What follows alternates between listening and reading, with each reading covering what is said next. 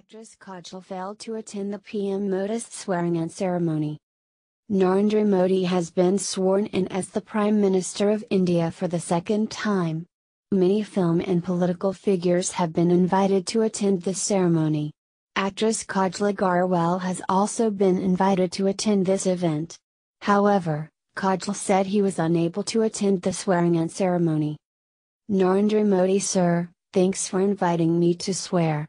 It's a great honor for this invitation. But I cannot reach Delhi at the right time. It is sad that this ceremony cannot come. The excitement is waiting to see the history you are creating.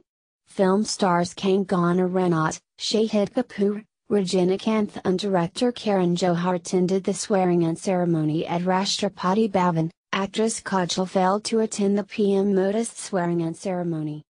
Narendra Modi has been sworn